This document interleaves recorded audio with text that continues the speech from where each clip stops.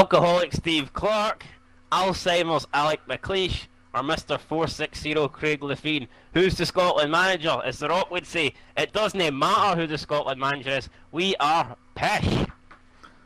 And that's Yes, we are. all I've got to say about the game. Scotland's hopes of qualifying for the Euro 2020 have ended after a 2-1 defeat at Hampden to Russia.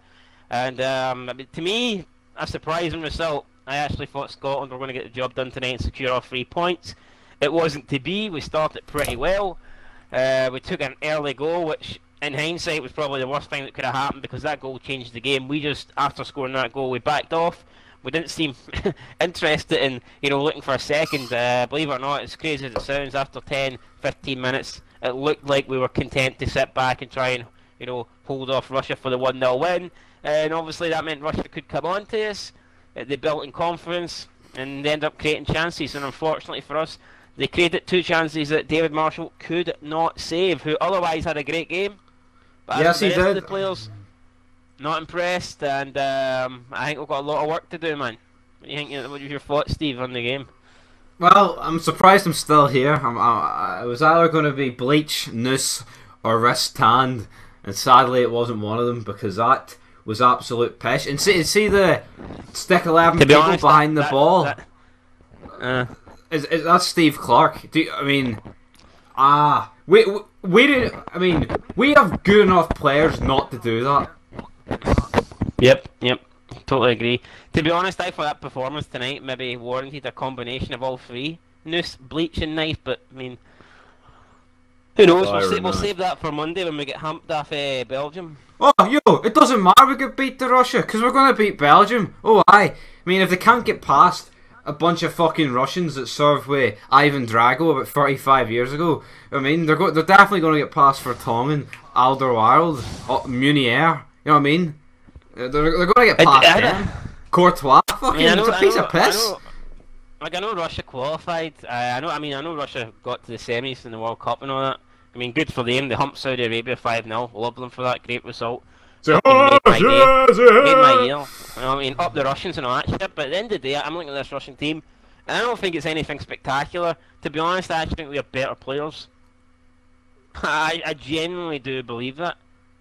Maybe I'm delusional. Maybe if I was, maybe if I was Russian and I've watched Russian football more, I would think the opposite. But I mean, their best player was Golovin, and he plays centre mid for like lower Ligue 1 Monaco, who have went to fucking shit. So does that not kind of sum it up, like Golovin? Like, I'm not saying they don't have good players, but I mean, Scotland have a lot of young, promising players coming up. It's the same. It's more or less the same. It's a more or less the same Russian team that was tipped to not get out of a group that had Saudi Arabia in it at the World Cup. So I mean, we should be beating that. We are team. Oh come on. It's unbelievable. Like the fucking actually. But no, it didn't happen. I can't get over it. See McBurney kill him. It should have been more than 2-1. And let's be honest, I think Russia were a bit unlucky to only win 2-1. If it wasn't for Marshall, like it definitely would have been. I mean, he made some very good saves. And I believe Mulgrew got a block in, which would have resulted in a goal. And then who was it? Was it late on? O'Donnell cleared the ball off the line when Russia were through, like 4-on-2. So I mean, I don't think 3-4-1 would have flattered Russia, if I'm being honest.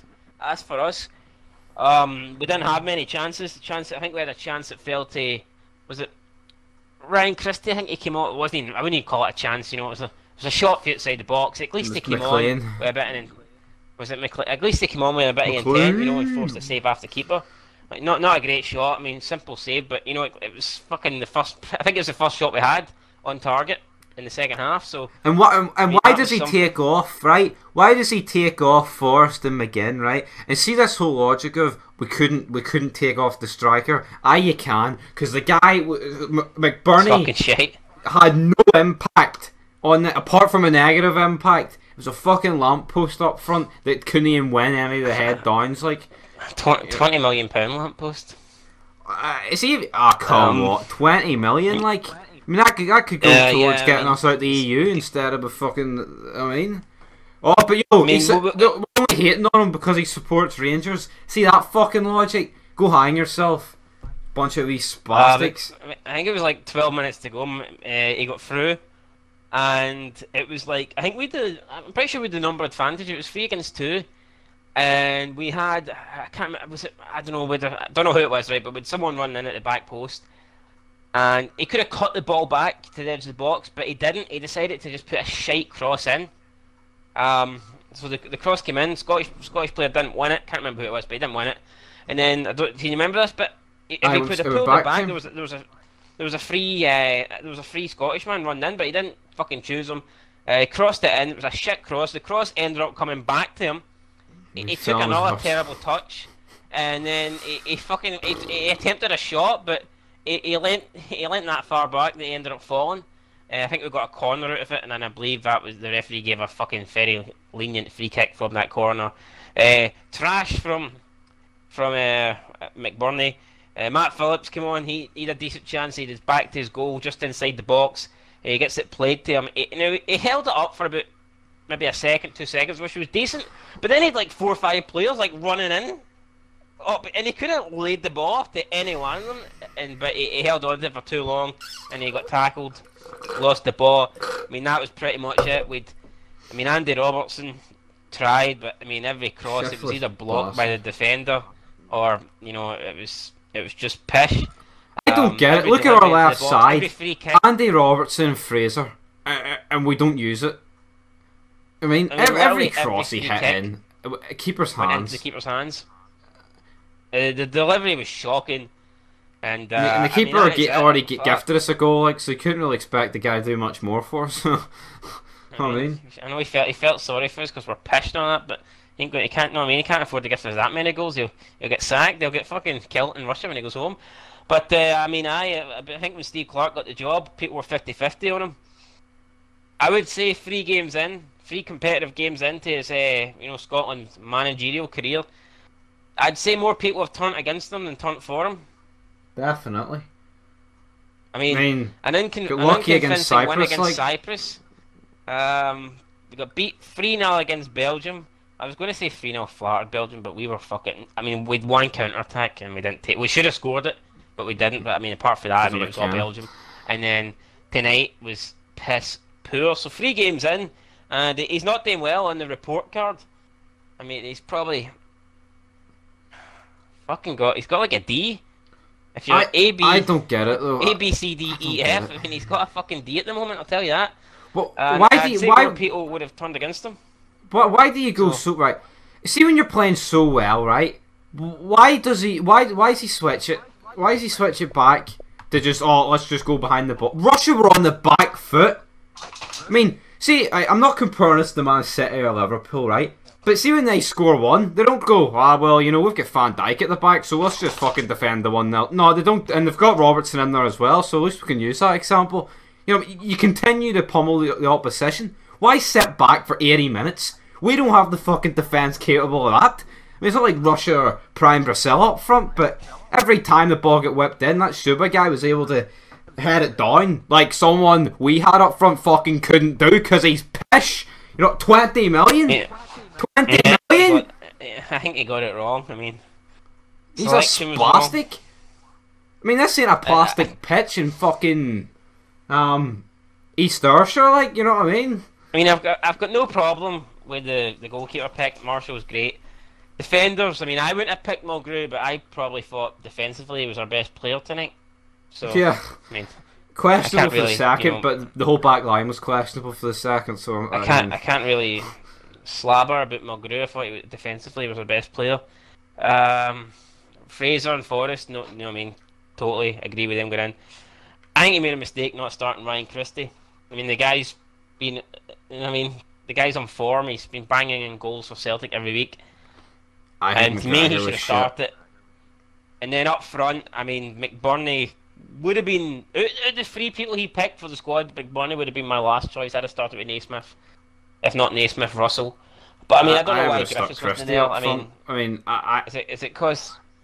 Well, I suppose Christie would have done. I'm not taking the piss.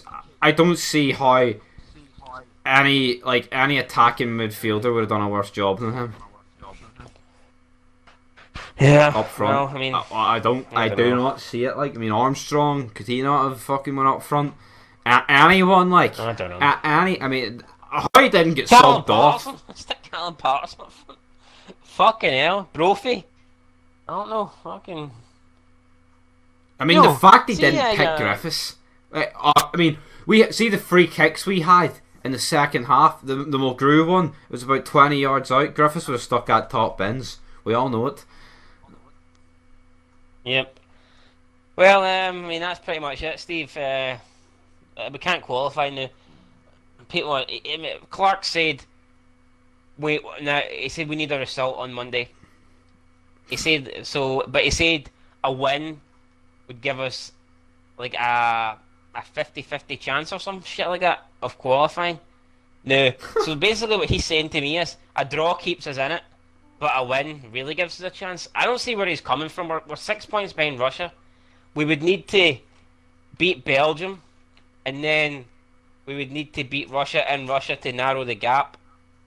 Which ain't happening. I mean, that's, you know. So hold on, man. I have one problem. So why is he coming out after the game like all fighting? Oh, we'll just go and beat Belgium, right? Well, what did he say to them at half time? Like, oh, it doesn't matter if you lose here because we'll just go and beat Belgium. Was that the fucking mentality? Like, at half time, seriously. From what we've seen against Belgium last time, and from what we've seen tonight, I mean, I don't really see it. But then I think it got worse as time as. I think the game got. I think we got worse as the game went on. And like towards the end, there was a bit more urgency because I mean, if there wasn't, then there would have been this would have been a worse run. You know what I mean? But what see after half time, Russia had their best spell when that should have been us. I expected us to come out at half time and play the way we did in the first 10 minutes, but we didn't. I mean, it's not even a case of Belgium of the group sealed. Do you know what I mean?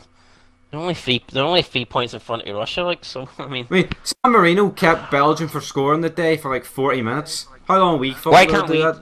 I mean, probably not as long, half that. But, aye, man, that's it. So, and the final thing, fucking Steve Clark, in or out? But he needs to learn that this ain't Kilmarnock and you do not need to put 11 behind the ball.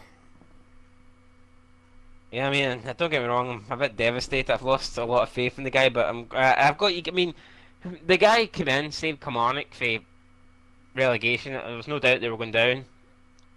And in that relegation, that season, his first season in charge, over the space of 365 days, he scored more points than Celtic with a Kilmarnock team. So obviously, he's not pish. You know what I mean? And then he finished third. Something that, you know. took Rangers fucking what? But see what he's did took here. Rangers 3 years back in the top flight to beat Aberdeen, and in his first full season as Kilmarnock manager, he beat Aberdeen. So, I mean, the guy's obviously not pish, but he's not a good start. But see what he's did here. See when we went 1-0 up, and then we went 11 behind. That is what I'd expect on Monday if we went 1-0 up against Belgium, not Russia. We had Russia. You can't go toe to toe with Belgium for 90 minutes.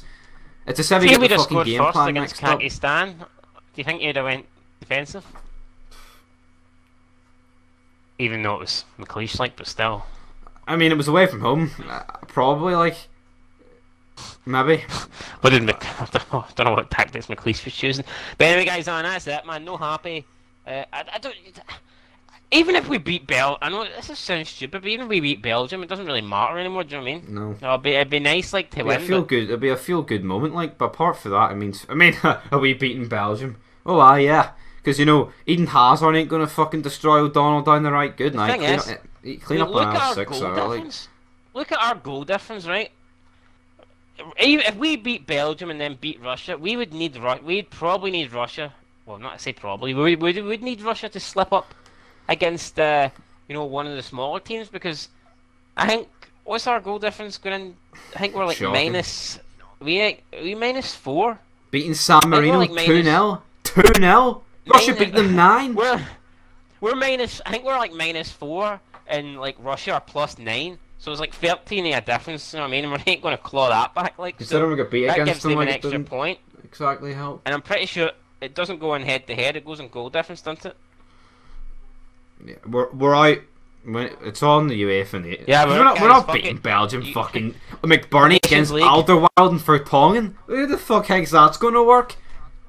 Oh, I don't think McBurney will be starting. I'll be well. I mean, well, Naismith's injured. He picked an unfit, injured Naismith over gambling addict Griffiths. Well, it's not really. It can't be this massive Celtic fan. Everyone says yes. I would start Russell up front. Russell's got a bit of pace. If not, Russell play like Ryan Christie or I don't know, even Forrest. Some cunt that can score goals. Someone that knows where the back of the net is, right? Fucking McBurney doesn't belong on a football. Why can't he play? Why can't he play like a 4-4-2 narrow with Forrest and Fraser up front and behind? Hey guys, fuck it. We can talk about it all we want, but we won't know until Monday.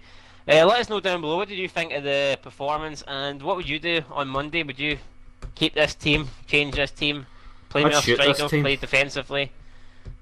Okay. Can someone phone up the mental folks home and see if we can get McLeish on speed dial, get him back? Fucking desperate here. But anyway, till next time. Peace, man.